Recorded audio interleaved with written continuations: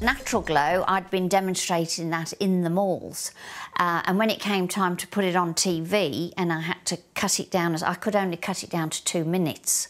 And I thought to myself, I need to get all this information out in order to sell it. So it became sort of the longest commercial at that time. Everybody was like, oh my God, this ad's so long, it's 2 minutes. But of course then it wasn't the longest commercial ever, because after the 2 minute, we then went on and started doing 30-minute adverts. And I liked it. I like resourcing, sourcing products, trying to find out what people want and what's lacking in people's lives and how I could, then get that made and sell it to them. And I like trying to figure out what are the things that I could say about a product that would make people want to buy it, while still keeping the honesty, and integrity, sort of me and the product. And it just took off. I really, although I didn't expect to become famous from the adverts, I don't know why that didn't occur to me, because people in England, they weren't famous for adverts. There was just adverts on all the time, willy-nilly, and I just expected, that would be it. But for some reason, they just seemed to take the country by storm. Who's this mad woman with the horrible voice, and what's she all about? There was a lot of TV shows on at the time. I can't remember what they were called, but they always used to take the mickey out of me. You know what I mean? And every week somebody used to dress up in a suit and put the hair in a French pleat and try and do my accent on the telly. And I still get people now. I had a drag queen yesterday sent me an email saying the very first time they ever dressed up as a woman in drag, they dressed up as me.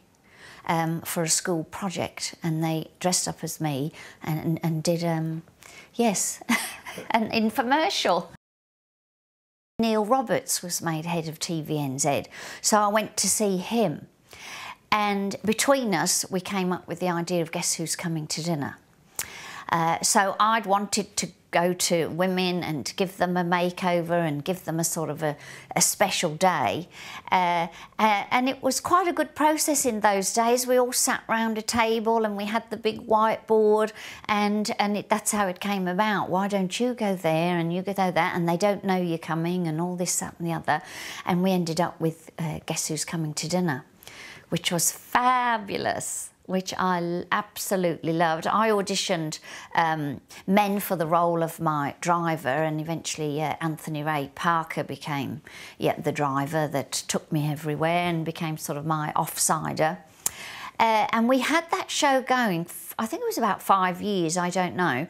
But unfortunately, with New Zealand being so small, we really ran out of celebrities in the end. By the end, I'd had every All Black, every cricketer, everybody off Shortland Street, every netballer, and we were sort of, who can we put on it now? That was Greenstone's idea. I, at that stage, didn't know what a garage sale was. Like most British people, I thought they were selling garages, as you do. And so they really had to explain the concept to me. So that worked quite well, and again Anthony Ray came on board for that. So that was basically getting up at the crack of dawn, going to these garage sale, which is basically where people just sell off all their own old junk, don't they, that they don't want. So we would buy all the old junk, and our mission was to buy enough stuff to make over one complete room in someone's house. So we were dashing all over town to various garage sales. Then we would take all the stuff back to the house where somebody would help us dress the room. And then it was a surprise for the people sort of when they came home.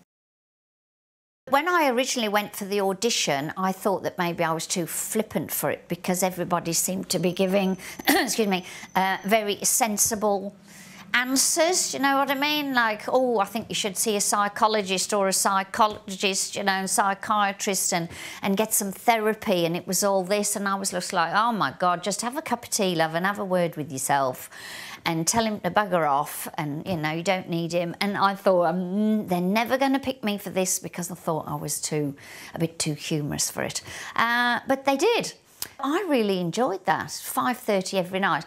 And but it was actually quite upsetting to realise how many people had so many problems, especially children and teenagers. In fact, in the end, we had to bring on somebody, a young fella, especially to deal with the kids that used to write in, or with their problems. But I think I did help people from that. I was trying to, you know, get people to lighten up a little bit and not be so serious about life. It was so hard. I think it was one of the hardest things I have ever done, because the living conditions that we were in, you know, were so basic, and a lot of time there was not really a toilet, there was no showers, no running waters, that sort of thing. There was a lot of heat, of course, a lot of walking about, carrying your own bags, so it was quite a shock to the system. I recently lost everything and been made bankrupt, and although I don't want to talk about that side of things, because I think if things upset you, why keep talking about them? That's just silly, isn't it? It's best to just forget about it and move on, so which I have done. But at the time, I was in places where people had very little, if anything, and they all seemed really happy, and I couldn't get my head around it because I'd associated for so long to be happy, to, you know, I'd always, for years and years, I'd always thought to be happy, I've got to have lots of money, I've got to have a big flash house, I've got to have big flash cars, I've got to have shoes and clothes. And those are the things that you have to be happy. So that was my focus for so many years. And then I lost everything, and I was a bit lost myself then. I was like, well, if I haven't got all those things, how am I supposed to be happy then? But then I go and I'm in rural China, and they've nothing. They've no telly, no electricity, no bloody toilets, but as long as they had their family around them, that seemed to be all that mattered. So when I came back, it did give me the chance to refocus where my priorities were, which was with my husband, and trying to find things that could make us both happy that didn't involve having a lot of money and possessions. So it did refocus me, which was great. Dancing with the Stars was in its 3rd series by the time I got on it. And I felt sure as well that they'd put me in there thinking that I would be like a comedy aspect.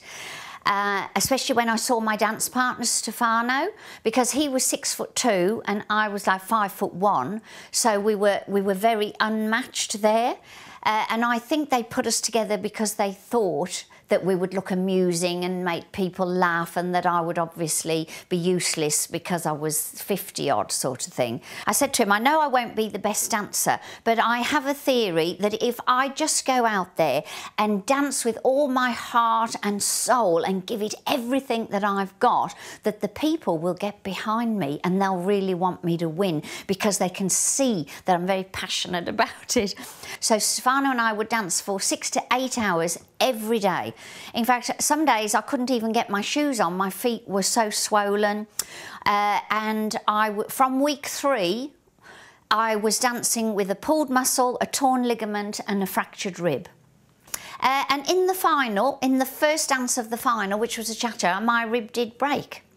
And as Stefano, I'd just come out, 2, 3, cha-cha-cha, Stefano got me, threw me backwards, he bent me down backwards, and as he pulled me back up, I felt the rib snap. It was like somebody sticking a sword right in, and I screamed out loud, "Ah!" But you couldn't hear because the music was so loud and the live audience were cheering. But Stefano knew, and as we were continuing dancing round, that huge smile he used to have, we were dancing around, he's going, "Are you all right? Are you all right? Do you want to keep dancing? Keep dancing." He was like a ventriloquist dummy. But I kept saying, keep going, keep going. But they were going to cancel the show. It was all very dramatic. The floor manager had the headphones on and he was saying, "She's broken a rib, she's not coming out. We'll, you know, get the ambulance." And I kept saying, "No, I've got to go out." And winning that was one of the most wonderful things ever, ever, ever. Apart from marrying my husband, that has got to be the highlight of my whole life. Now, the Blue Monkey came about because when I used to go to discos in the 70s and the 80s, people used to like it when they could get up and all do the same dance. That's what I thought. I thought a lot of people are too shy to get up and dance, you know what I mean? But if, like in the 70s when we were all in a line doing the same dance or whatever, people would always get up. And I thought, but if you give people a dance that everybody's doing and they can all get up and do it when they hear that song, I thought that would be the way to go. That would get people up on the dance floor. So I was trying to think of something that I could make a dance to. One night at home, I drank nearly a bottle of port and came up with the idea for the Blue Monkey, which was the name of a nightclub in Sunderland a friend of mine took me to once. So that was it. We'd got the song, we recorded it, and it was quite funny, and there was funny film clips of my adverts, and there was a dance that people could do. And it was Get Down, Get Funky, everybody do the Blue Monkey. And people seemed to like it. Marcus Lush at the time, he had a TV show at the time, and he predicted that it would be #1. It wasn't quite a #1, but they did play it a lot on the music channel at the time. And every now and then somebody will repost it onto Facebook or onto the YouTube. And since the Blue Monkey, I have actually done another music video since then, which people are always reposting on Facebook, and that was with Scribe. I did a rap with Scribe, which was a lot of fun. I was all dressed in gold, and see, I've got my rapping, see, that's an S, you see, like this. Scribe was teaching me to do yo, word, and that was all about stranger danger. He's a lolly exchanger, stranger danger. So that's another music video I've had, so that's quite a lot of fun. If it sounds like it's going to be fun and people will like it, generally I do it.